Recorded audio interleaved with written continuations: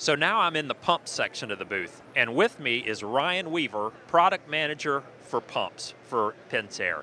And Ryan, we have here a variable speed pump, but it's VSF. So what's the F?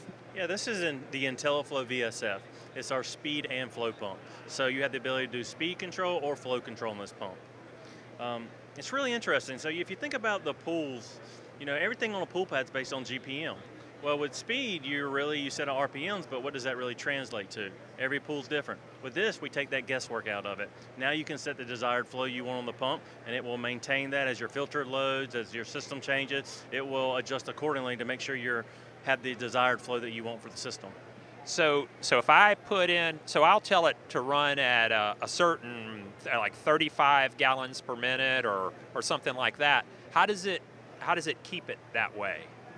Well, that's patented information. No, basically there's a lot of lookup tables and algorithms, and there's Senseless Flow, but it basically will look at different functions or different readings in the pump, and it can tell what speed you're at or what flow you're at, and then as the system changes, it will say, okay, I need to increase my speed or decrease my speed accordingly to maintain that flow.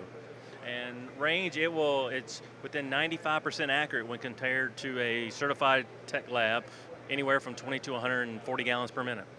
So I notice sometimes I'll walk out to my pool and the filter's gotten dirty and it doesn't look like the water's moving at all. Is that what this solves? Is that It does. A lot of times with a speed pump, let's say you set it at 1400 RPMs. Well, as your filter loads, obviously your flow is decreasing. Now with this pump, you set it at 35 gallons per minute. As your filter loads, the pump will speed up accordingly to maintain that. So you always have the right amount of flow going through your system. Wow, that's cool technology.